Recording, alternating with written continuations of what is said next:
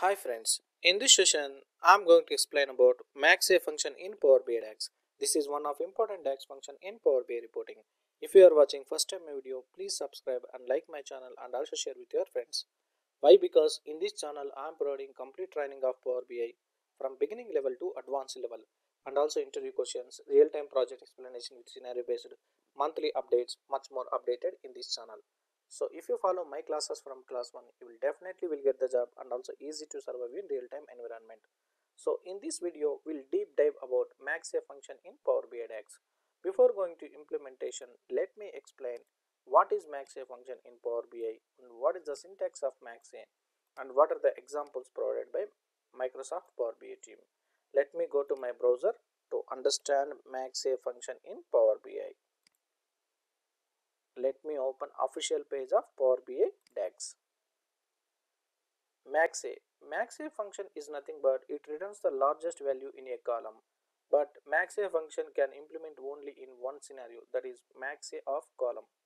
Okay, but max function we can use in two different scenarios. We can use in between two scalar expressions also. That is the one difference. Parameters is nothing but about what we are passing here. Okay, column, the column in which you want to find the largest value, return value, the largest value. Remarks, there are some remarks as there. The MAXA function takes as argument a column and look for the largest value among the following type of values. That means MAXA function will work for numbers and dates, but max function will work for text also. That is one difference. And logical values such as true and false. Rows that evaluate to true count and rows that evaluates to false count as 0. That means in a column, if you have true values, then it will return 1, and if you have false values, then it returns 0.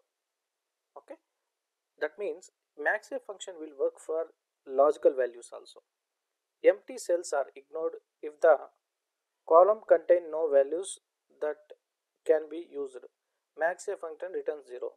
If you want to compare text values, use the max function.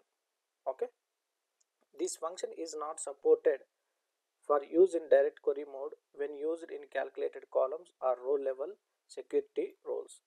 They given two example. Example 1. The following example return the greatest value from a calculated column named reseller sales margin that computes the difference between list price and reseller sales. Okay, so MAXA A of reseller margin. Okay, that means they applied for the numbers. In example 2, the following example returns the largest value from a column that contains dates and times. Therefore, this formula gets the most recent transaction date. Okay, so that means it will return maximum date from the table. Okay, max of transaction date. So it will work for numbers as well as dates. So let me go to my Power BI desktop to show better way. I'm taking simple, click on OK.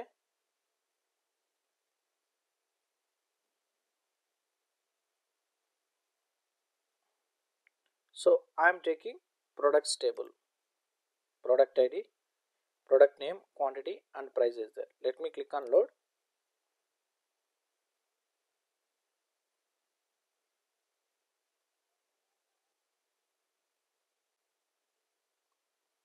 Don't worry, it won't take much time to load.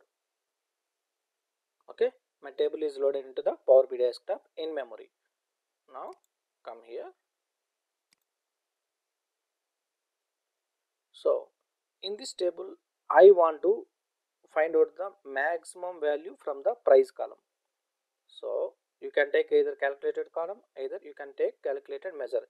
If you take calculated measure, so value won't appear here. If you drag into the report view, then only you can see. If you take calculated column, physically it will appear and that column will be added here. Okay, now taking new column,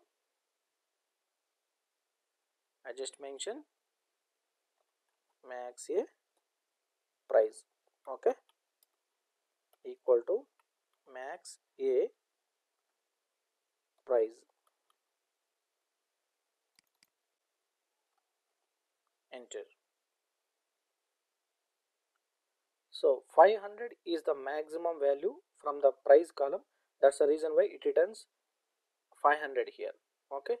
Now to show these two example, I want to take data from the adventure data works. Let me connect to my SQL server.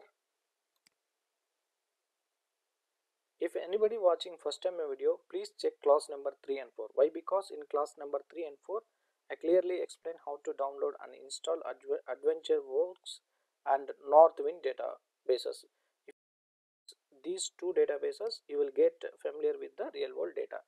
That's the reason why I am telling. I am taking dim date and also I am taking fact internet sales. Load.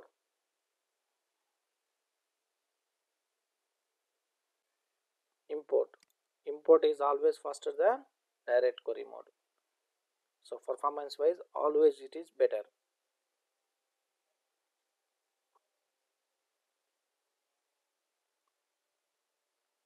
Now my tables are loaded into the Power BI desktop memory. Now I want to find the maximum data from dim date. Okay,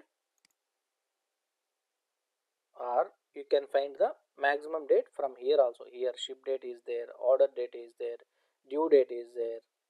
Okay, so whatever you want to do it. So in dim date we have full date alternate key. So I want to go for dim date. Okay, full date alternate key. So right click, I want to take new measure.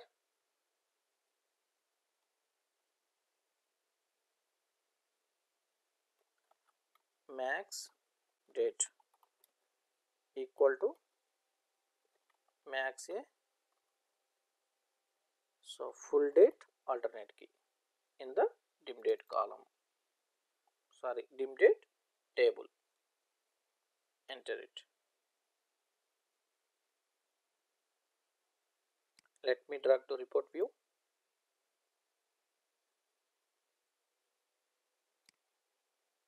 Let me convert to card to display the number. Okay, this is the latest date from the full date alternate key column in the dim table. Okay, so for date also it is working. Now I want to find out maximum sales amount from the fact internet sales. Okay, here sales amount is there, so I want to find out the maximum sales amount. So I am taking new measure.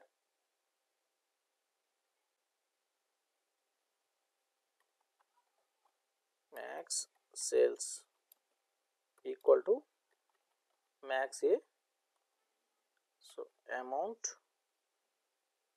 from the fact internet sales. Enter.